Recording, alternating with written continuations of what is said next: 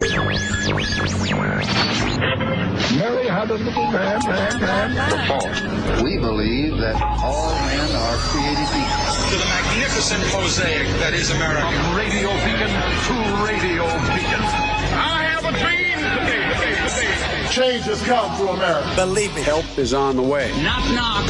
Who's there? It's a figment of your imagination. Randi Rhodes Show. Turn up your mind. It's Friday, you bastards. There was no insurrection, and to call it an insurrection, in my opinion, is a bold-faced lie. Watching the TV footage of those who entered the Capitol and walked through Statuary Hall showed people in an orderly fashion staying between the stanchions and ropes taking videos and pictures. You know, if you didn't know the TV footage was a video from January the 6th, you would actually think it was a normal tourist visit. Outright propaganda and lies are being used to unleash the national security state against law-abiding U.S. citizens, especially Trump voters. As a result, the DOJ is harassing peaceful patriots across the country. It was Trump supporters who lost their lives that day, not Trump supporters who were taking the lives of others. When I see this sheet on our timeline and on the, let's see, at 2:07, a mob of Trump supporters breached the steps. I don't know who did a poll that is Trump supporters. You had the media saying the same thing, just like you had the media saying Officer Sicknick was killed with a fire extinguisher, which he was not. But I don't know who did the poll to say that they were Trump supporters. These people are completely without shame. Without shame, everybody. Hello. Happy Friday, you bastards. Happy Friday. This is the Friday before our vacation. I haven't said that in about a year because we haven't had a vacation. So we're going to have one. We can go maskless now. And if we see anybody with a MAGA hat, we will stay 6 feet apart. That is the rule for the Randi Rhodes Show on social distancing. I'm just saying. Because, if somebody has a MAGA hat on him, could I just suggest COVID, not COVID? Doesn't really matter. Stay away. 6 feet away. Good rule of thumb. Because, they're violent and stuff. It's just, like I said, not all Trump supporters are terrorists, but all terrorists are Trump supporters these days. So good luck with that. We won't be here to, remind you. So good luck with that, because people are going to start lying like Republicans. See, like that there. They're going to lie about whether or not they're vaccinated. They are. They're going to lie about that. And so, what are you going to do? If they're an anti-masker, they may start wearing masks now. The whole thing is just black is white, up is down. We're through the looking glass. I have no idea. I have no earthly idea. So be careful, go with God and all that good stuff. Meanwhile, what we have here are examples of people covering up for domestic terrorists. That's what that tape is. I don't know why people just don't want to say that out loud, but they need to say that out loud, because that was a House Oversight and Reform Committee hearing yesterday about the attack on the Capitol, which they denied even took place. They said it was regular tourist stuff. It was your regular tourist stuff. So I'm guessing that the noose... I'm guessing that noose was a thrill ride of some sort. I don't know. And I'm saying, normal tourists, they always go into Nancy Pelosi's office, tear it up, and sit there with their cattle prod by their side. Yes, that's what tourists do. And they all come with bear spray, except normal tourists who do pack bear spray are usually going to a place where there are bears. And I can promise you, they don't use that much bear spray, and they don't use it as often as they did on this tour.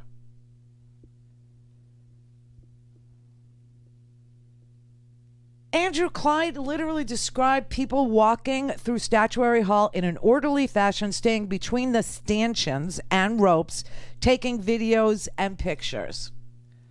You mean the pictures the FBI are culling through in order to make their arrests? You mean those pictures? You mean those videos, the ones that law enforcement is using to track down terrorists? You mean those? Oh, this is very twisted and very sick. And you know, I figured out why they're doing it. I don't know if anybody else has figured it out, but for me, this is kind of simple.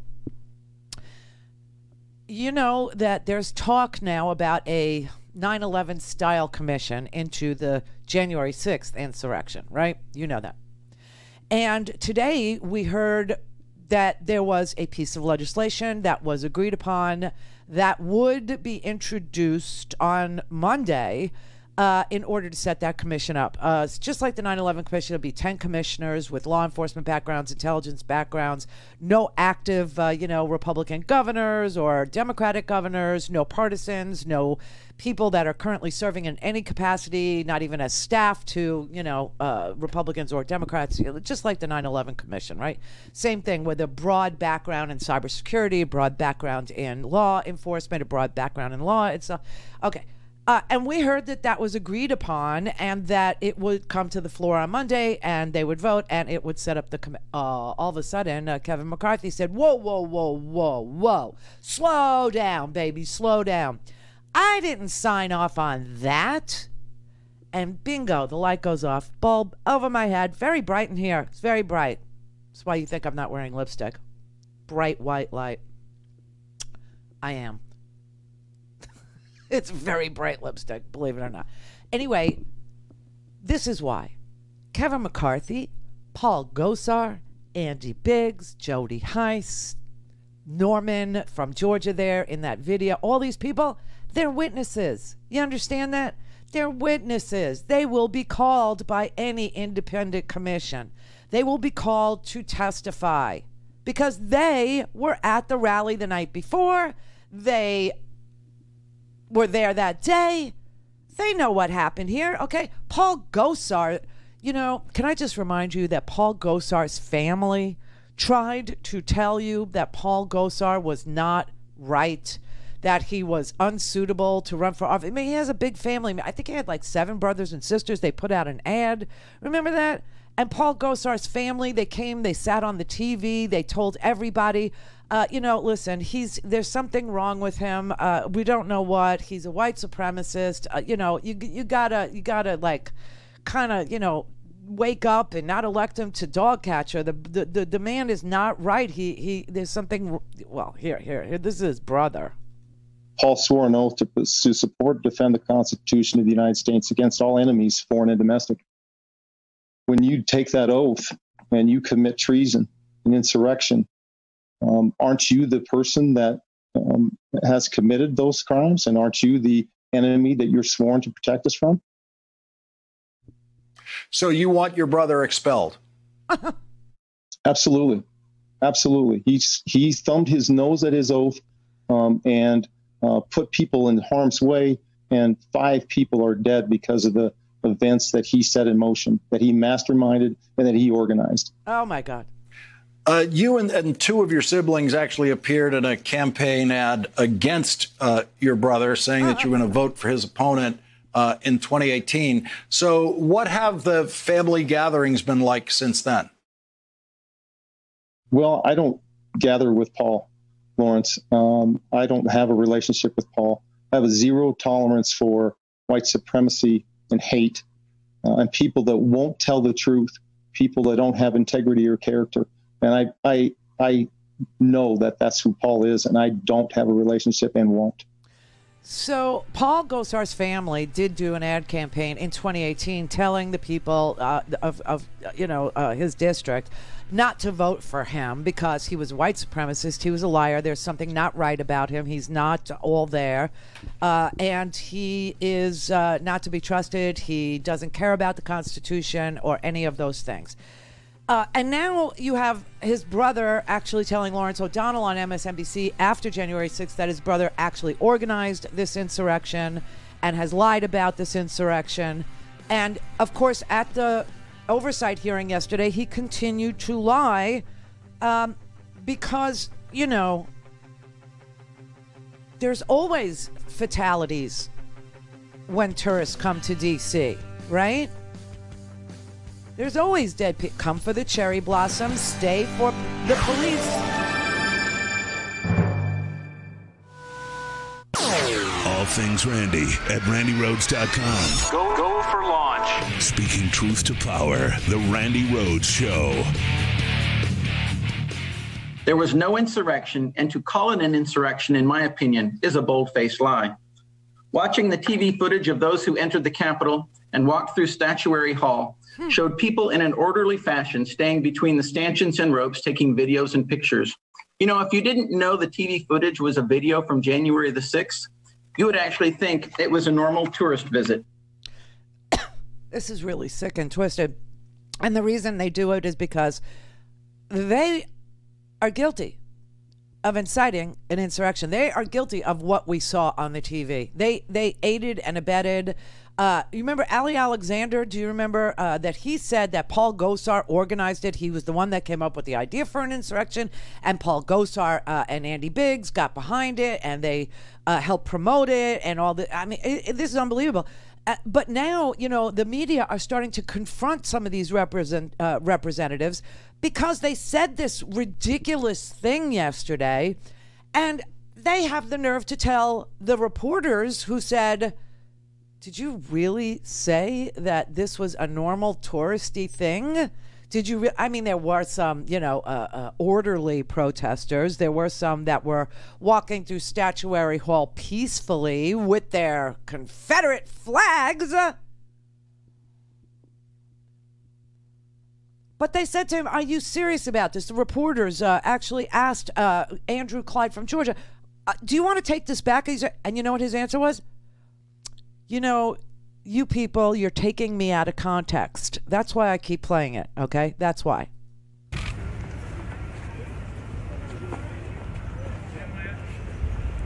Do you stand by those statements? Do you regret saying that?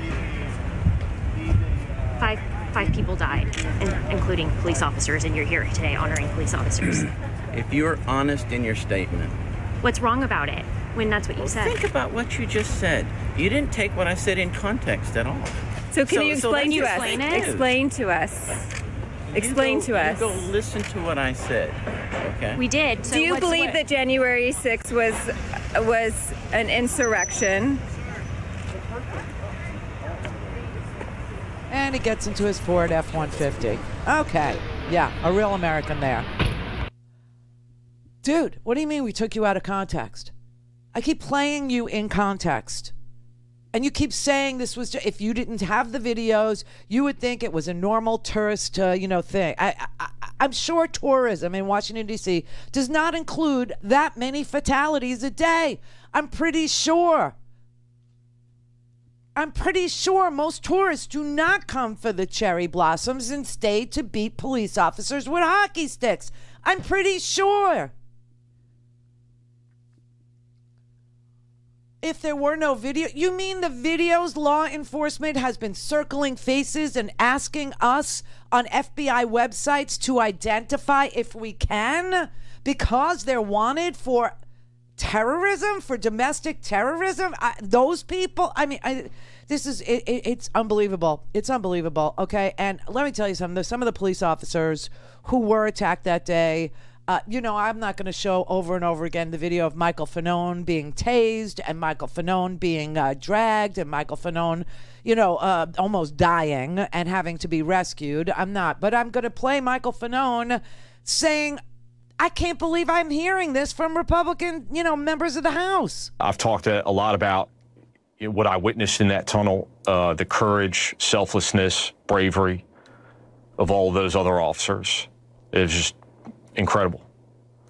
There were officers that were in there that under normal circumstances would have been, on their way to a hospital in an ambulance, but they were picking themselves back up, getting back into the line, and, fighting to protect the Capitol, protect their fellow officers. That was the most awe-inspiring scene of my life, and I'll never forget it.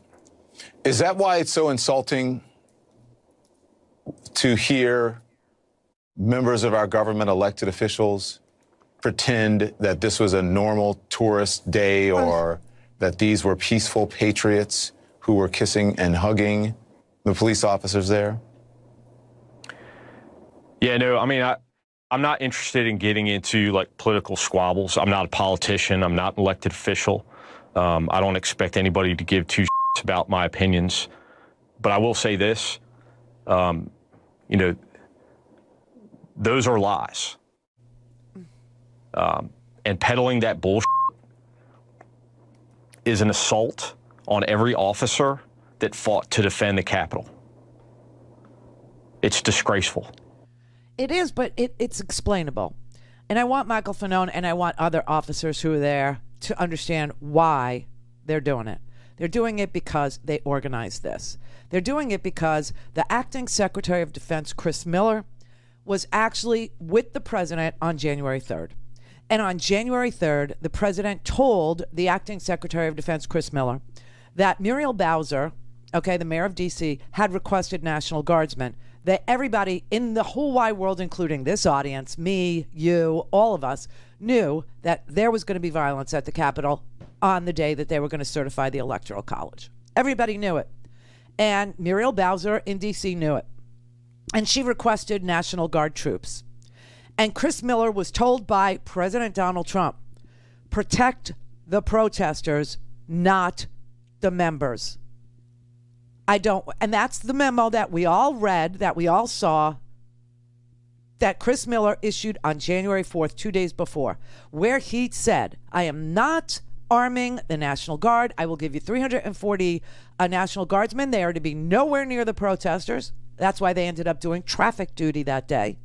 They are not to touch the protesters, question the protesters, look at the protesters, insinuate themselves into any protest, because we are going to protect their constitutional right to gouge out police officers' eyeballs, apparently. Right? And so he wrote that memo saying, I will not arm them. I will not give them helmets. I will not give them any weapons, bayonets. We've read this to you 8,000 times, because when I saw that memo, that was the smoking gun.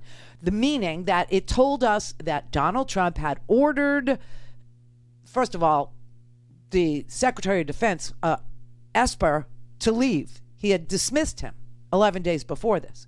And then he put this dude in and said, you are not to touch the insurrectionists. I want them protected. And yesterday, Mark Carlin at BuzzFlash, he noticed that there was testimony about this, and he pulled it and said, this was very little notice. This really wasn't something that people paid a lot of attention to. But it's important because Chris Miller testifies very matter-of-factly, without any drama, that the President of the United States knew that Muriel Bowser had requested National Guardsmen, and that he was instructed not to touch the protesters. He was instructed not to protect the Capitol, not to protect congressional members. No, he was told, protect the protesters, protect them. And that's why the pictures look the way they do. That is why you have guys with cattle prods sitting at Nancy Pelosi's desk. That is why you had a guy with a Confederate flag. That is why you had Oath Keepers busting through the window. That is why the police got cornered and crushed in the doorway. Call in, connect. To speak to Randi, call 561-270-3844. 561-270-3844. Here's Chris Miller testifying yesterday. Trump on the 3rd of January concerning some international threats. And at the very end, he asked if there were any requests for National Guard support, and I informed him of Mayor Bowser's request.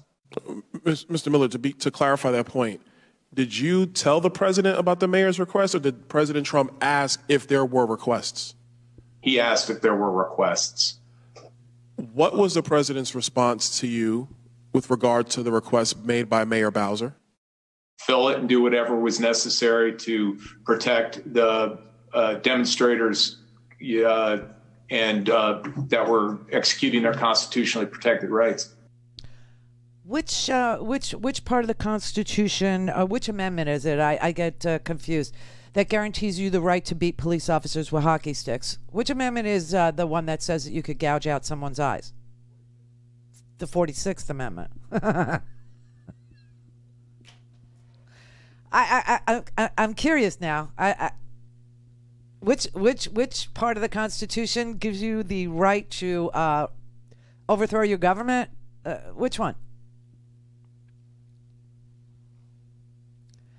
No, he didn't. He wanted the military to stand down, is what he wanted. He didn't want the military to help the police officers to put down an insurrection or anything even. And that's why he put this guy, Chris Miller, into the acting Secretary of Defense position and pulled Esper out 11 days before. And then 2 days before the insurrection, asked him, were there any requests for National Guard? He said, yeah, Muriel Bowser, in D.C., she wants National Guard. Of course she wants it. Everybody knows there's going to be some sort of contretemps tomorrow. You got this big rally playing. Paul Gosar's going. All the white supremacists are going. Everybody is going, right? Everybody is going, and they're all believing your big lie. And you told them that they need to, show up, and you're going. You're going to tell them to go charge the Capitol. Yeah, and he did. And I'll be with you, and we're going to march down to the And then, of course, he peeled off and went home because he's a coward. He's a lily-livered coward. That's what he is. So, of course, the D.C. cops and the Capitol Police were now tasked with trying to stop the assault on the Capitol all by themselves. All by themselves. And now the organizers of this thing, the Republican sycophants who just kicked, Liz Cheney out of leadership, right? They all are lying about what they saw on this videotape. And the police officers are starting to come forward and starting to say how insulting and how bizarre and how unbelievably scary this all was. We heard Officer Fanone pleading, saying, I have kids. I have kids. Trying to save his own life. You said you didn't think you were going to make it through alive there. And again, I don't want to make this about the members of Congress. You work around them and near them, but there's a notion out in the country among some people that, these people, they weren't out there for harm. I mean, how do you convince them? I can relate to Officer Fanone when it comes to that. I have a daughter, and I had a moment where I didn't think that, hey, it was a possibility I might not make it home. So I relate to that, and it's saddening because you know what you went through. And I feel like that's a lot of time where officers find like solitude in each other is because nobody really understands what we went through, even with thousands of hours of footage of what we went through. It's hard to believe that people still deny what really happened. The video evidence doesn't show it. I don't know how you can convince people this has nothing to do with politics. It was an all-out attack. That had nothing to do with politics. It was just, it's so frustrating when you hear people say things like that. Like, how do you look at that tape and see anything else than a assault? I don't get it. I don't understand. Yeah. Well, I want to help these Capitol Police officers understand. It's because they're covering up aiding and abetting an incitement of an insurrection. And they left you guys to fend for yourselves. That's why the National Guard was doing traffic duty. That's why you didn't get helmets. That's why you didn't get any backup. That's why you were, sacrificial lambs. And they're all sitting there, we're not political. We don't understand. They really, truly don't understand how it's possible for representatives, for Republicans to sit there yesterday at this oversight, hearing and say this was a normal tourist day. Nothing happened. If you looked at the tape, you would say this was just a normal thing. People were, gathered. People were, walking through Sanctuary Hall. They were taking photographs. It was all normal. I don't know. We don't know what the police are talking about. We don't know. And they're sitting there trying to give interviews to, all different networks saying, please, somebody explain to us, why don't the Republicans in Congress recognize how 140 of us were wounded? Why don't they understand what the tapes clearly show? Why are they sitting there pretending nothing happened? And the answer is They're accomplices.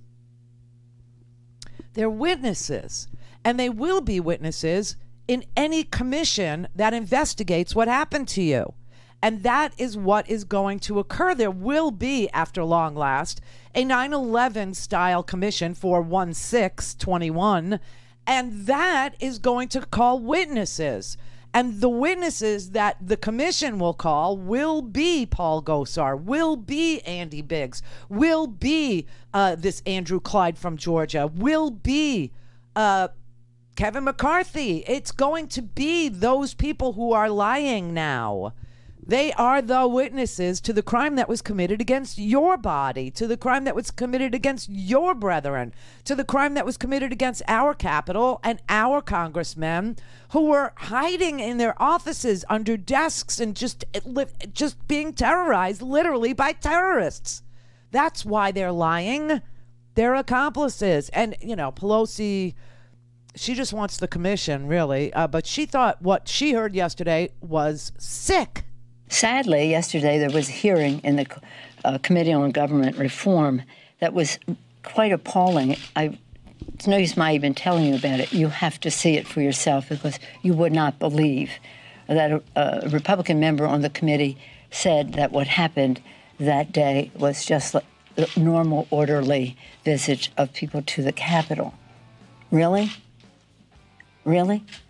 Well, I don't know on a normal day around here when people are threatening to hang the Vice President of the United States or shoot the Speaker in the forehead or disrupt and injure so many police officers. I don't consider that normal. Multiple people were killed. Over 140 police officers were issued. A gallows was put up, and the attackers chanted, "Hang the Vice President." Normal? Oh, Nancy, the gallows is a new thrill ride to bring more tourists to Capitol Hill. That's all, and Mike Pence was part of an ad campaign to increase tourism there.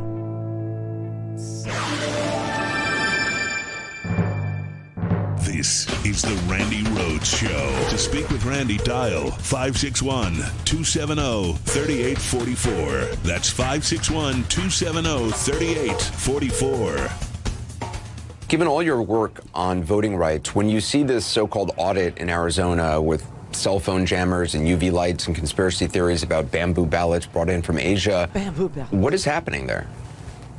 It's a continuation of the big lie, but more importantly and more concerningly, it's a continuation of the insurrection, of this attempt to disenfranchise voters and to dismiss the legitimacy of our elections. And we know that this is only part of a larger intention. Just today, there was leaked audio from Heritage Action for America where they admitted that this is model legislation being promulgated across the country through a vast Republican intention of limiting access to the right to vote because they think it's the best way to win. And according to the leaked audio, they've been meeting with secretaries of state, with governors, with legislators, all with the intent of putting forward legislation that will restrict access to the right to vote and make it easier for Republicans to win. And we should all be concerned because our elections are not about partisanship. It should not be a question of Republicans or Democrats gaming the system, but everyone being able to participate and make their own choices. Exactly. This is a continuation of the insurrection. And why did we have an insurrection? We had an insurrection because of a lie, a very big lie. A lie that said that the election was stolen from Donald Trump, even though he lost by 7 million votes, and a whole gigantic host of Electoral College voters. So, this is all the fraud that's going on in Arizona. It is all part of the same story. Okay, the reason why these Republicans are lying and the reason why that they are covering up is because they incited this insurrection with an eye toward two things. Number one, maybe getting Donald Trump inserted back into the Oval, which was crazy. So only the Gosars and the Biggs and the Giulianis and the Sidney Powells with her Kraken and all that, only they thought that was, while a long shot, somewhere possible in the weirdness of their imaginary, intellectual prowess. I don't know what to call it. I mean, they're just willing to lie. But now they keep the big lie going to cover their behinds to CYA, right? And to keep the big lie alive so that they can then change access to the ballots for Americans. What is she talking about there? A leak tape. She said something about a leak tape. What is that leak tape? Now, you remember, I don't know, maybe last week or the beginning of the, it's all, it all melts together because there's so much every single day. But I said that when they were all on the floor of the state legislatures across this country and everybody all of a sudden started talking about the 3/5 compromise. Remember that? They were all on the floor. You had people in Arizona doing it. You had people in Florida doing it. You had people in Georgia doing it. All of a sudden talking about the 3/5 compromise and rewriting history, right? Saying that there was no desire to keep African Americans from their dignity or from, when we said in our Constitution that African Americans would be counted for the purpose of selecting electors as 3/5 of a human, right? Remember that? And I said, this just reeks. This feels like ALEC. This feels like somebody handed model legislation, pre-written legislation to legislators, and they all ended up talking from the same sheet of paper. Remember that? I was right. I was right. Ari Berman, over at Mother Jones, was able to get from a group of people called Documented who videotape things. Ari Berman was able to get a copy of a tape that was recorded at the Heritage Action, I don't even want to call them committee. The Heritage Foundation has a 1-2 punch, right? They have the Heritage Foundation that was started by Paul Weyrich. Remember him? Paul Weyrich, who in 1980 made it very plain that he was going to go to sleep at night and get up every single morning thinking about how to disenfranchise voters, especially non-Christian, non-white ones. I love this clip. I play this clip all the time. Now, many of our Christians have what I call the goo-goo syndrome. Good government. They want everybody to vote. I don't want everybody to vote. Elections are not won by a majority of people. They never have been from the beginning of our country, and they are not now. As a matter of fact, our leverage in the elections, quite candidly, goes up as the voting populace goes down. Okay, so Paul Weyrich founded the Heritage Foundation. The Heritage Foundation is supported by big money. Big, huge money, like the Koch brothers, okay? And the Koch brothers looked at Heritage and said, okay, now we need an action, a 1-2 punch. Like Heritage will come up with the policy, and we need Heritage action to deploy what they call sentinels, I swear to God, and people with money in their pockets to bribe through, legislatures and, fundraisers for legislators at the federal level, at the state level, that we're going to need a lot of money because, we're going to have to, buy these votes. We need something called Heritage Action. And so that's what Heritage has. It has these two parts. It has Heritage Foundation and Heritage Action.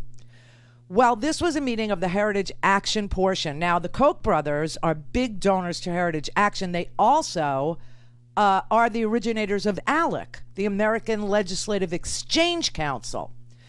ALEC literally drafts bills on behalf of big money donors like the Koch brothers, right? They draft the legislation.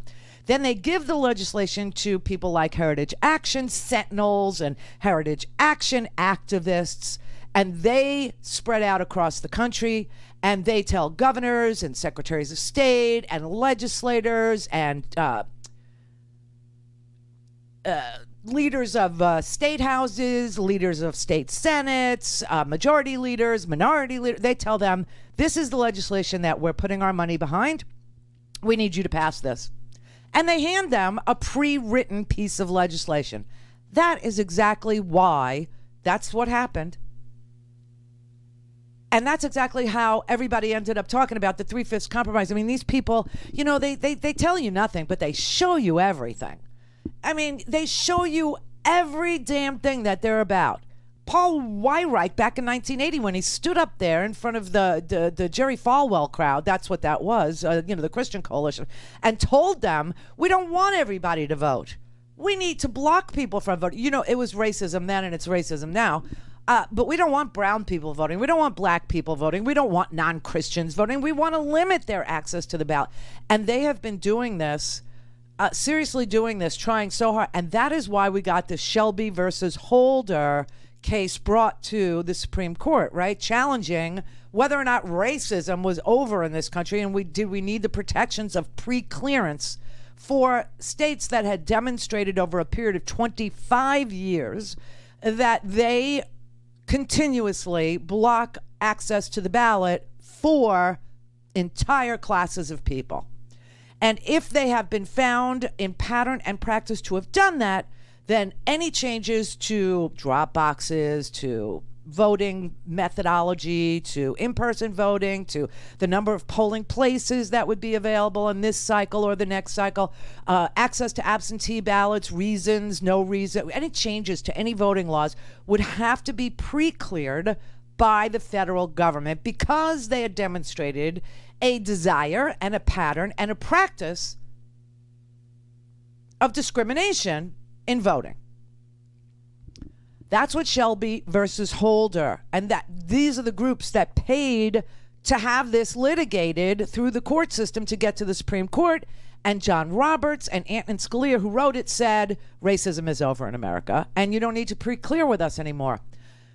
The John Lewis Voting Rights Act, which Joe Manchin just came out for, by the way. He's not for H.R. 1, but H.R. 1 and S1, the For the People Act, this is the target of the Heritage Foundation. This is the target of Heritage Action. This is the target of ALEC, okay? This is the piece of legislation that they are all just incensed about, and they are out there doing exactly the opposite of what H.R. 1 would do, which would be to standardize voting across this country, meaning everyone would get 2 weeks of early voting. Everyone would get access to an absentee ballot. Everyone, would have shown voter ID in order to, be cleared ahead of the election, right? Everybody would do all these things, and they would end gerrymandering in H.R. 1. Yeah, that's in there too. But the John Lewis Voting Rights Act, it only deals with one thing, and that's the pre-clearance thing. And the John Lewis Voting Rights Act overturns Shelby versus Holder. Well, Heritage Action, ALEC, Koch brothers, all these big moneyed elites, they don't want to see this pass. They don't want anything to... So they decided that they were going to be proactive and go lobby Republican governors, Republican secretaries of state, Republican legislatures in Arizona, in Georgia, in Florida, in Iowa to literally shut down access to voting ahead of any... right? There's tape.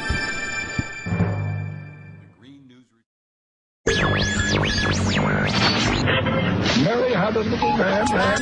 The fault. We believe that all men are created equal. To the magnificent mosaic that is America. From radio beacon to radio beacon. I have a dream today. Change has come to America. Believe me. Help is on the way. Knock, knock.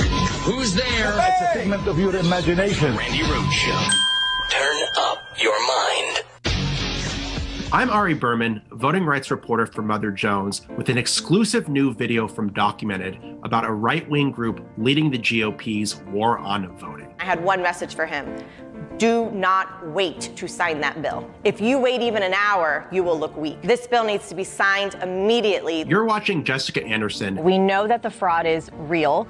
We know that it can be proven. These choices really show that the swamp is alive and well. The left is using this basically as psychological warfare. A former Trump administration official and now the executive director of Heritage Action for America, talking to top donors in Tucson, Arizona in late April. She's telling them about a meeting she had with Georgia Governor Brian Kemp just 3 days before the Georgia legislature passed a sweeping bill rolling back voting access in that state. The state legislature in Georgia got it done, and you can help own this and cheerlead this if you sign it quickly. Do not delay. But according to the video, Heritage Action did much more than just advocate for the bill. Iowa was the first state that we got to work in, and we did it quickly and we did it quietly.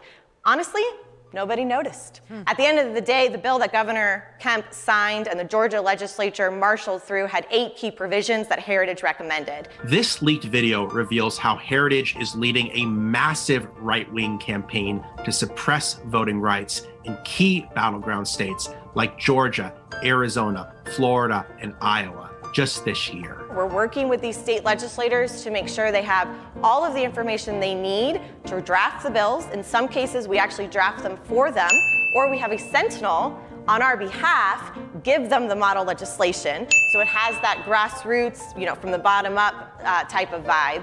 While these bills are being sold as protecting quote unquote election integrity, the real purpose seems to be to help Republicans win elections. They plan to spend $24 million over the next 2 years in Michigan, Nevada, Wisconsin, Texas, Pennsylvania, and beyond to quote unquote right the wrongs of November. And we are gonna take the fierce fire that is in every single one of our bellies to right the wrongs of November, to right the wrongs of the mistreatment against these men, and move it into other states. The Heritage Foundation is one of the best funded think tanks in Republican circles. They write the policy, and their sister organization, the dark money group Heritage Action, makes it happen. From writing and advocating these anti-democratic bills to leading the effort to block the For the People Act in Congress, Heritage is weaponizing Trump's big lie to motivate their donors and their base to strip Americans of their fundamental right to vote. Oh!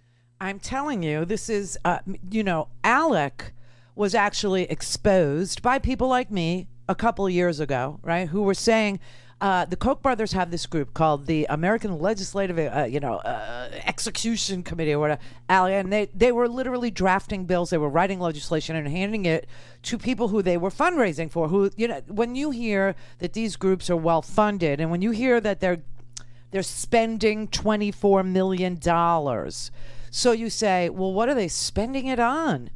They're buying legislators, is what it is. They're buying them. They're saying, come to a fundraiser and, we'll put money in your coffers. That's what the money is for. All right. So Alec got caught and they got exposed in a lot of corporate America, which is happening now too. A lot of corporate America said, okay, we're not going to be part of Alec anymore, which is the Koch brothers version of Heritage Action, right? And so a lot of corporate, people, a lot of companies pulled out of Alec, saying this is ridiculous that the Koch brothers are writing legislation for this entire country and getting it passed because the dark money is literally going into the pockets of legislators who need to run for re-election again and need to put up commercials. So they pulled out because they got embarrassed. They got exposed and they got embarrassed. And that is what we are trying to do. That's what Ari Berman is trying to do with this tape. That is what other groups who filmed this swill are trying to do. They're trying to, and it's working in this way. Companies in Georgia like Delta and Coca-Cola and American Airlines in Texas, when you expose this nefarious, ugly, white supremacist underbelly that girds the Heritage Foundation, beginning with Paul Weyrich and ending with Paul Weyrich, who was the brainchild of Alec.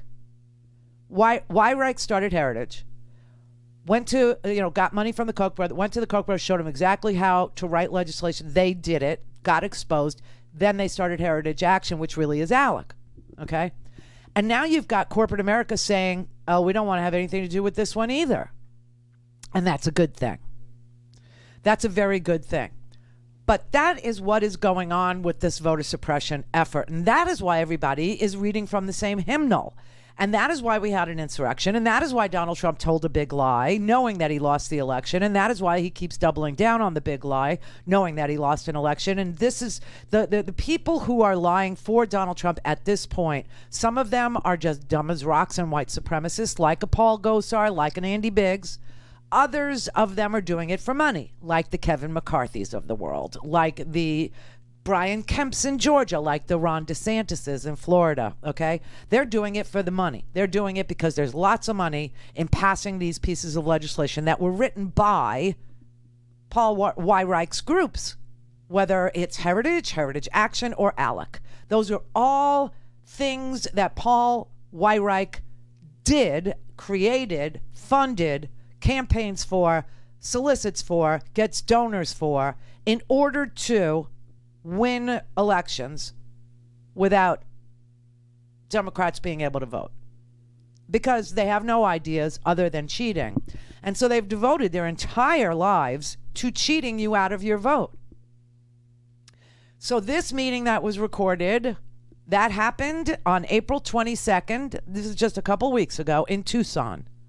And Jessica Anderson, she is the director, the executive director of Heritage Action for America, the sister organization of the Heritage Foundation and the new ALEC, right? Because corporations ran away from ALEC. Okay, and she used to work for Donald Trump at Office of Management and Budget. She had a gig, a political appointee at OMB. And when Trump was no longer Trump, she went to work for the lobby shop for Heritage Action. And she's standing on this stage, and this video was recorded by a watchdog group called Documented, and Documented recorded her telling these people at Heritage Action's, a little, I don't know what you would call it, a meeting last month in Tucson. They recorded her telling them there's big money in this for you. We have $24 million for legislators who passed this voter suppression legislation that we drafted for you quickly. There's plenty of money for you if you draft it quickly. Don't even wait, because if you wait, they'll view it as weakness. I don't know who the they are is in that sentence. I don't know if she's talking about Heritage Action. I don't know if she's talking about people she calls sentinels. I don't know if she's talking about the lobbyists that are throwing these fundraisers for these legislators who are basically pass-throughs, right? Here's how it goes. So Heritage Action commits $24 million. Lobbyists are called, and lobbyists are told, we have $24 million, and we need you to go through your Rolodex and find friendly legislators and throw a fundraiser for them and tell them that, it's being done on their behalf, big money from Heritage Action, and then we expect them to pass this voter suppression bill that we wrote. That's how it works. It's not that complicated. It's very simple, actually, but it's really ugly.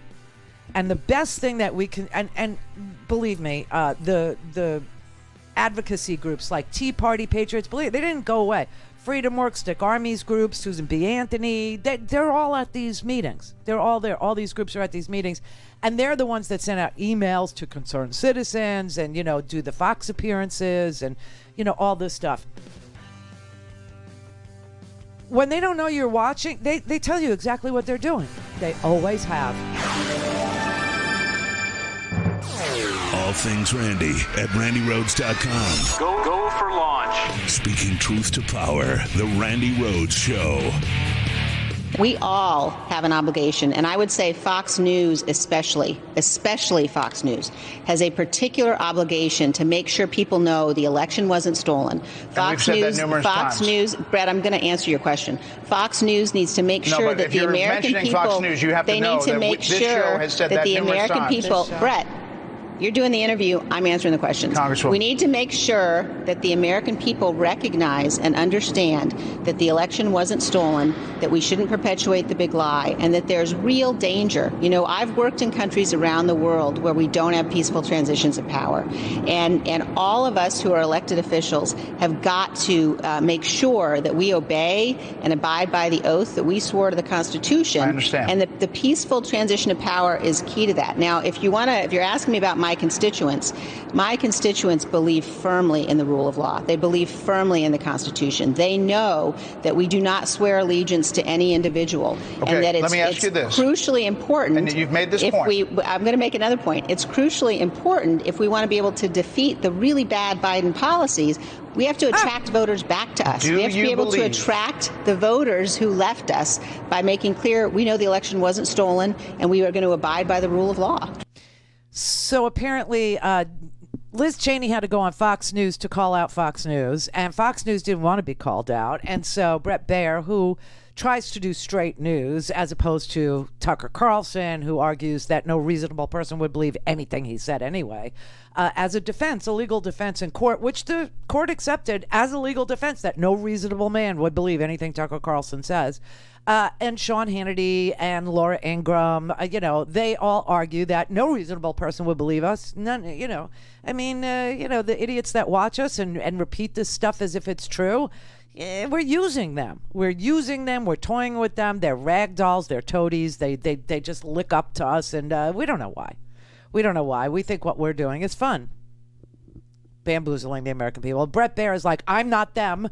I'm not them, Liz. She's like, your network has spread and hosted the Sentinels from the Heritage Foundation, the lobbyists, and all of the cretins out there, the Gosars, the Biggs, the Trumps, that are spreading this big lie to the detriment of the American people. And that is a bridge too far for me. Sure, my father and his running mate, W., they gamed the system in 2000. They got the Supreme Court to stop counting votes. But you did it wrong. You did it wrong. The way you're doing it is frightening me. And I need you to stop it. Sure, we told a big lie about the need to go to war in Iraq. We said they were armed. We said they were dangerous. We said that they were somehow responsible for 9/11, which obviously the Saudis were. 15 of the 19 hijackers on that day were from Saudi Arabia. Just saying. But we wanted to attack Iraq, so we lied. And, that was a big lie, and it caused 1 million Iraqis to be dead today, and over 4,000 American soldiers to be dead today, and God knows how many suffering with post-traumatic stress disorder today, and God knows how many, without legs or arms or limbs missing because of, our big lie. But this has got to stop.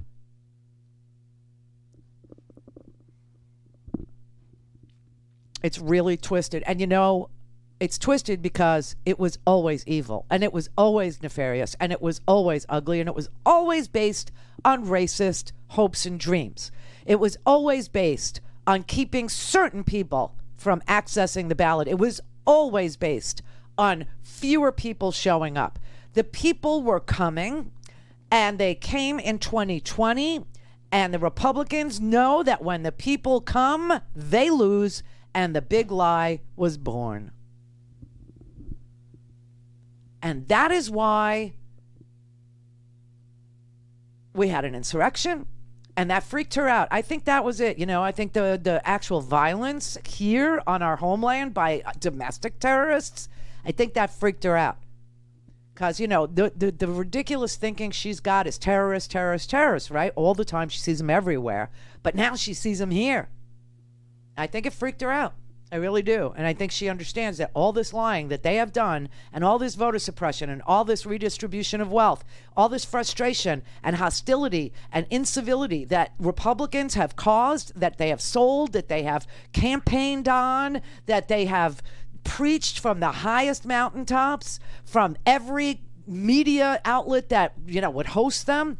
I mean, all this money being spent on conservative talk radio for what? To get you to give money to the Heritage Foundation, to get you to give money to Freedom Works, to get you to give money to the Tea Party Patriots, to get you to give money so that they could take that money and buy themselves legislators who would lie, cheat, and steal for the Koch brothers. And you've been doing it for years.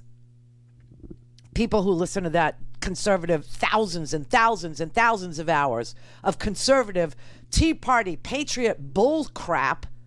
Dick Armey's Freedom Works and Heritage, and Paul Weyrreich's Heritage Foundation, all sponsors, all over conservative talk, right? To the point where they were competing against each other, right? Tea Party patriots, they couldn't get, Rush Limbaugh to advertise for them because he was getting all this money from Heritage, right? There was a big contrast. Glenn Beck, is he for Heritage or is he for Tea Party? Is he for Freedom Works or is he? Big contretemps, right? And that's what's going on in the Republican Party yet again with her. They want to split off, okay? These Republicans, the Liz Cheney Republicans, right? They want to split off from the Kevin McCarthy Republicans. They do this to themselves all the time in the rush to get the money. So you've got the never Trumpers, right? Republicans, though.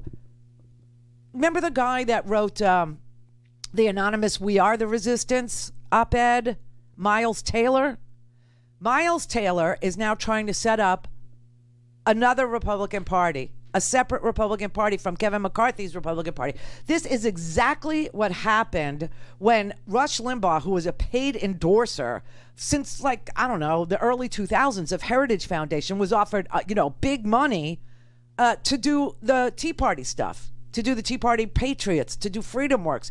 And everybody was just like following the money. Well, who's paying us more? Who's paying us more? We'll spread any lie you want, any lie at all. Birtherism, no problem. The ACA is somehow bad for you, and it's a job killer. It's going to destroy you. See, that was what the Heritage Foundation, that's what the Tea Party Patriots, that's what Freedom, they all glommed onto the ACA, which made a difference in millions of Americans, including me, our lives, our ability to get health insurance at no greater cost than if we hadn't had cancer, no greater cost if we don't have diabetes or do have diabetes, no greater cost if we did have congestive heart failure, right? The ACA was the great leveler. Oh my God, these health insurance companies were pissed that they would have to offer health insurance to people who would spend more on their health than people who didn't. Come on, we got to pay claims on the people who we know are going to use their health insurance.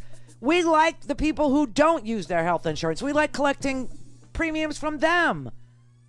That's a winning proposition for us. We don't want to pay claims. What do you mean we have to cover people that have pre-existing conditions? What do you mean we have to pay claims on, we have to pay for insulin? Are you freaking kidding me? You know how expensive that is, right? They were all competing to overturn the ACA. That's what started the Tea Party crap and the birtherism crap. And now it's gone back to Heritage. Back to Heritage because Alec got caught and the Tea Party is over. Call in, connect. To speak to Randi, call 561-270-3844. 561-270-3844. If we rewind to January 6th and we saw the footage and we saw the smoke and we didn't even know the death toll yet, but we knew this was horrific. And for the people whose very lives were threatened, whose vice president was almost lynched, to go in there and say this election was a sham, that's co-signing on an attack. That's aiding and abetting the enemy. Yeah. That's that kind of language that we use against brown people all over the world in the history of colonialism, but are unafraid to use it when it's senators from a party that's lashed itself to whiteness. So Baratunde needs to understand that not all of us are afraid to call it out, but that there are names that actually go along with it. There are actual people. There are actual names. Hans von Spakovsky, I can never say his name, Hans von Spakovsky. He worked for W, and for 20 years, this guy has been trying to limit access to voting.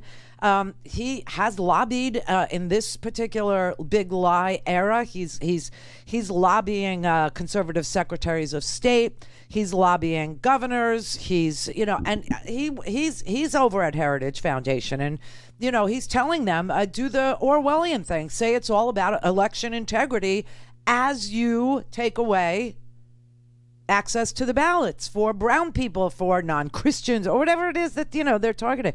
I mean, he keeps saying the only way we're going to take back power, that's what he says, the only way we're going to take back power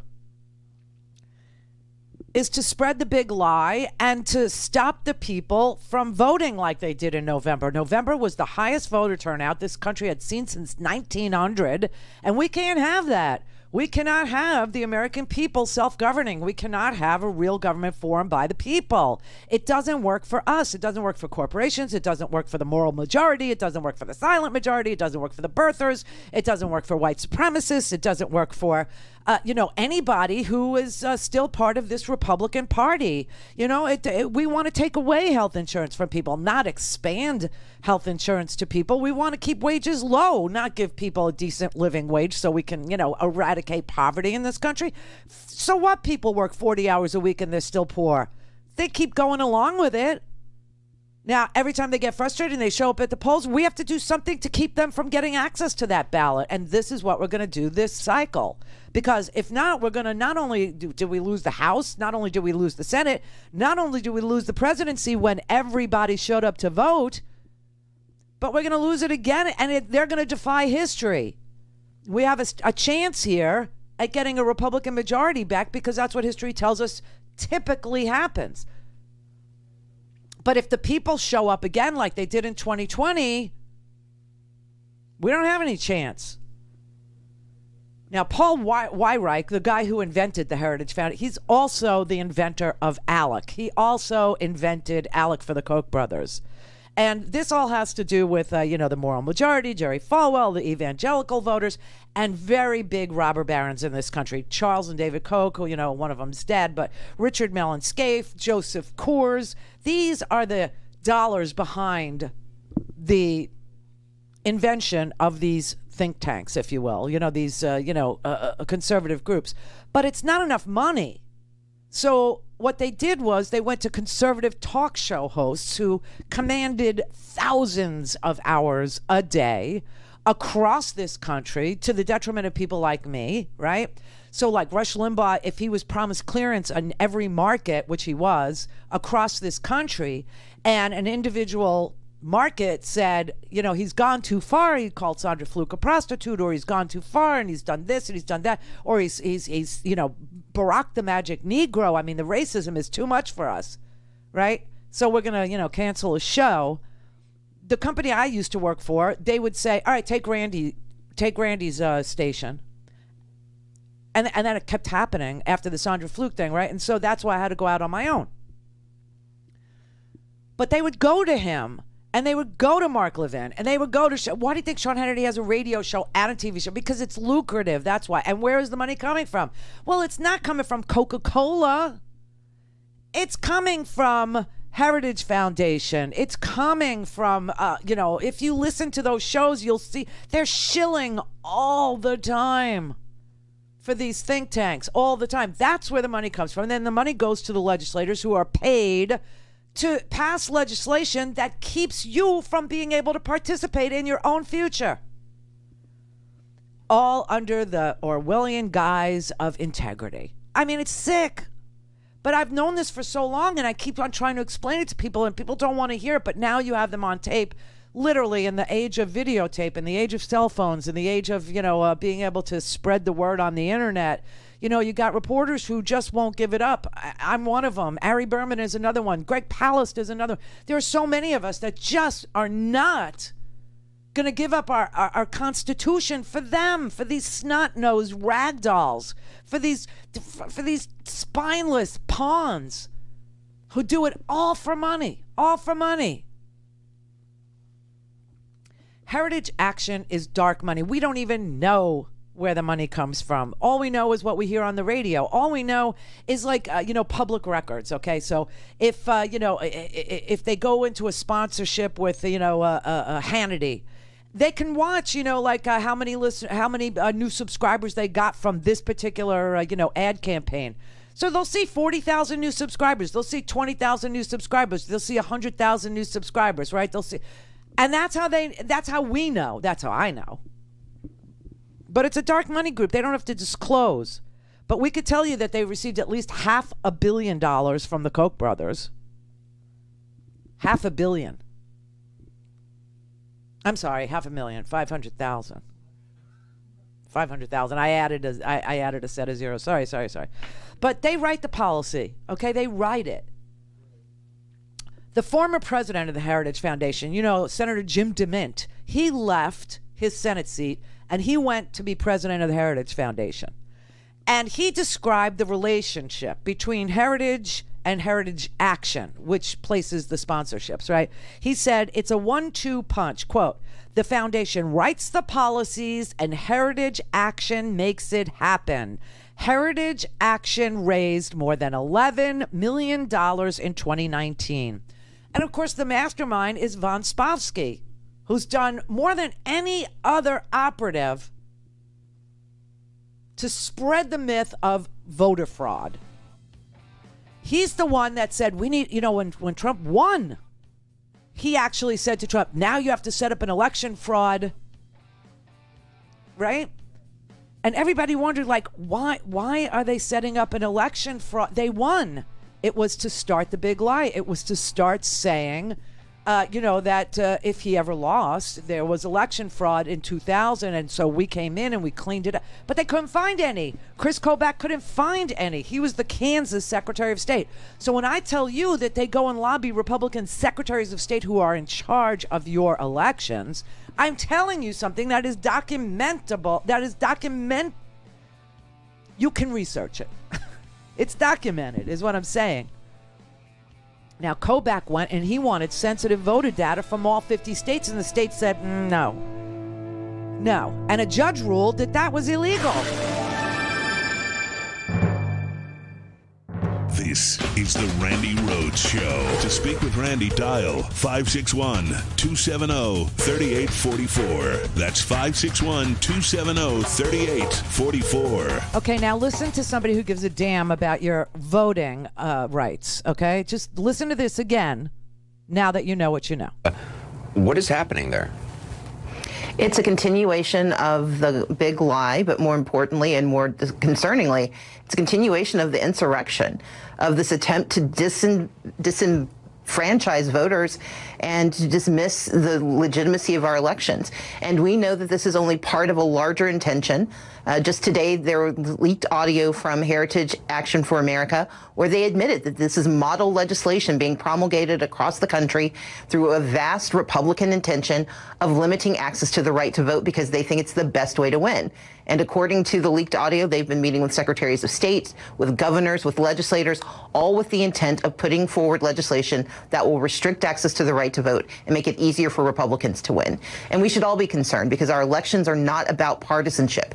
It should not be a question of Republicans or Democrats gaming the system, but everyone being able to participate and make their own choices. Yeah, and that doesn't benefit Republicans. When everybody participates, they lose. There are more of us than there are of them.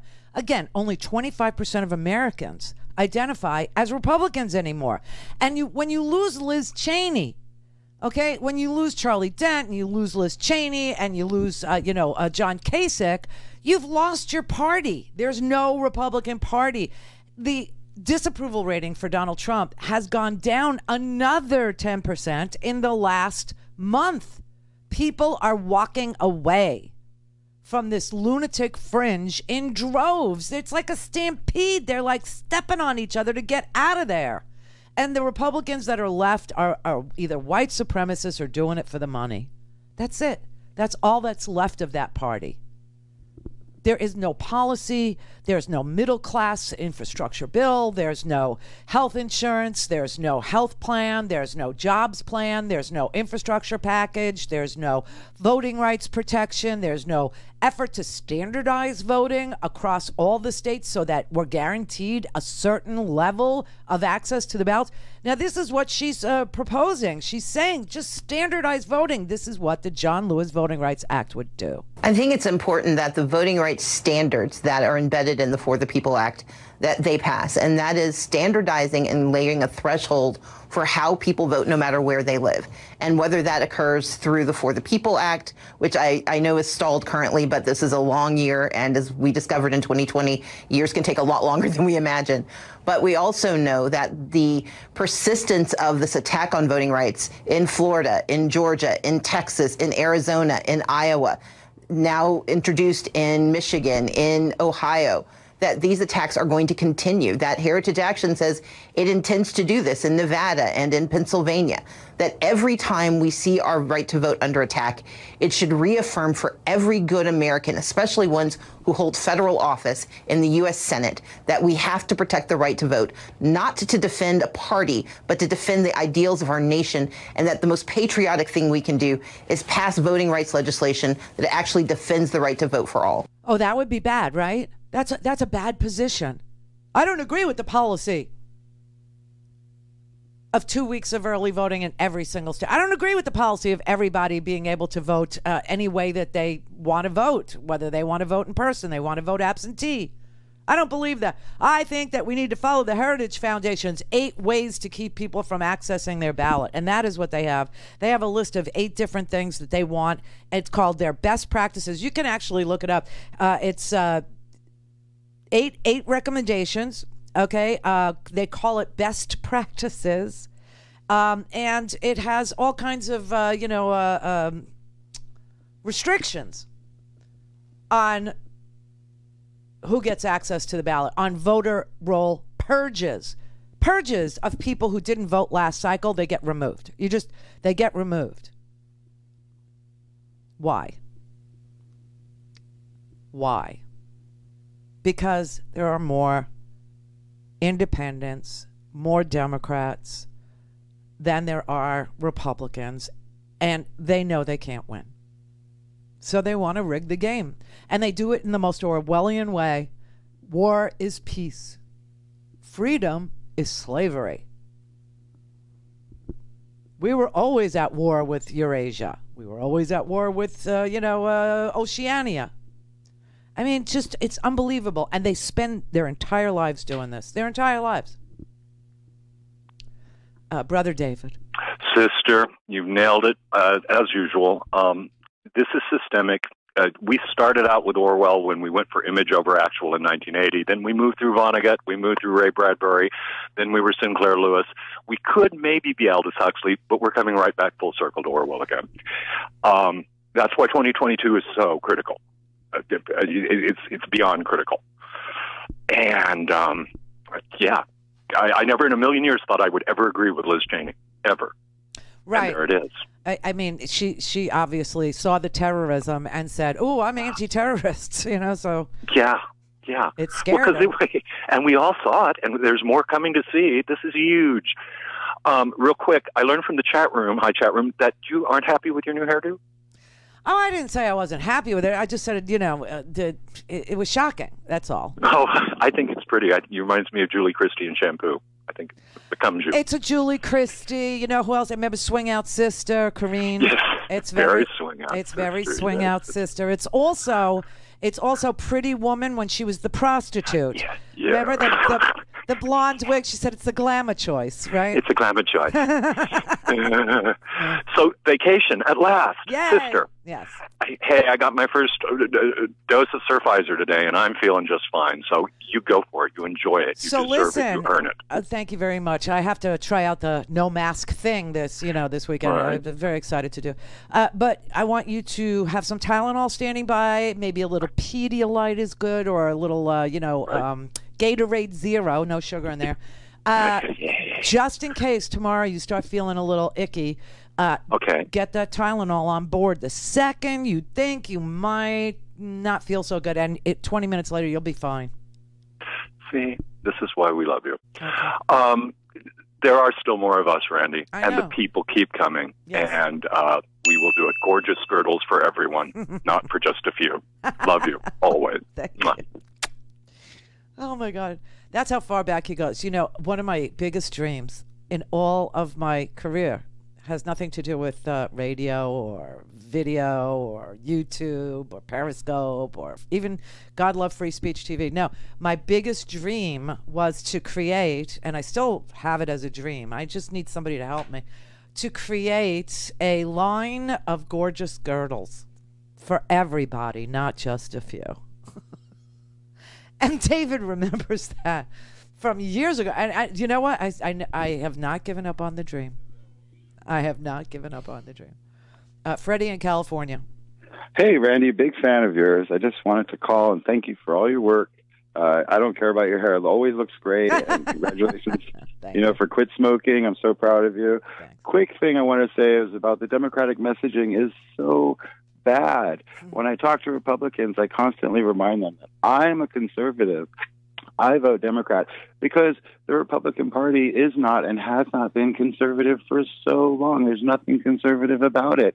Healthcare, education, housing, good jobs, in the environment, none of those things are, beyond conservative thinking. They're not liberal in any way whatsoever. So I just want to call and thank you. Yesterday with the insurrection, what you were saying, and you mentioned Antifa, and I wanted to remind people that the fascists that were attacking the Capitol are the people that Antifa has been fighting. Thank you. Actually, they've been trying to tell you that there is this whole faction out there of people like this, that there are 3%ers and Oath Keepers and racists and the Charlottesville crowd and the Proud Boys. They are very racist. And that, you know, they're fascists. They're literally authoritarians. They're fascist, and they're scared. They're scared. They're dangerous because they are so frustrated, so angry, and so frightened. They're like wounded animals, and they will do harm. And you know what? The people who have been trying to tell you that, who are on the wall, who are anti-fascist, like my dad who fought against fascism, and your grandparents that fought against fascism, and your parents that fought against fascism. We've been trying to tell you for the longest damn time. Yes, it can happen here. And the way it happens is by not paying attention. Now, I got to tell you, Monday, I know I won't be here, but I think Monday is going to be an interesting day if you give a damn about these pedophile Republicans. Okay, just saying. Joel Greenberg, who I introduced you to, who is the tax collector from Florida, okay, from Seminole County, you don't need to know that, is taking a plea deal to rat out Matt Gaetz. To rat him out, because they're rats. They're a family of rats. They're all rats. And Gaetz is going to be on the chopping block on Monday. Not a good weekend for him. Not a good weekend. And I understand that Greenberg's going to plead guilty to 6 felonies. That's a plea bargain. He had 33.